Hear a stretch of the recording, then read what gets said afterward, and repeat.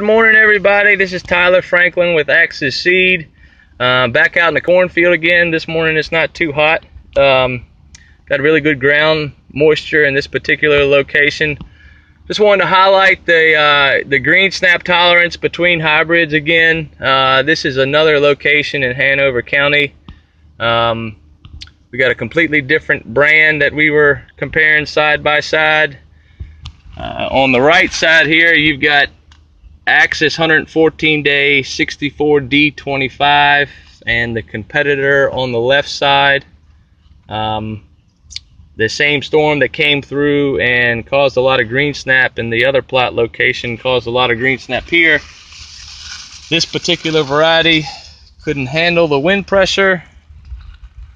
You can look down and see this plant is completely broken off. The top's laying there on the ground.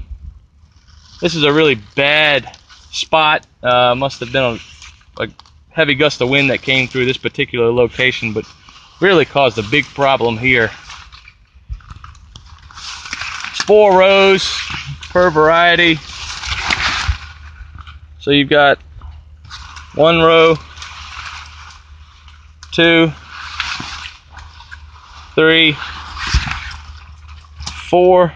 Then you get into the 64D25, and you can see that just inches away, the variety difference, there is no green snap here.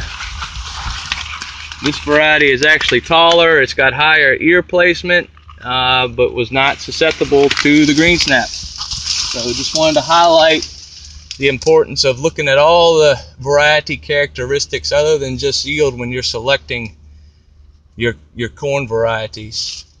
Not just yield, you need to look at green snap tolerance, drought tolerance, you need to look at your disease package, you need to look at your soil types and find out which hybrids perform better for which soil types, rather than just grabbing one variety because your salesperson suggested it. You need to look at everything.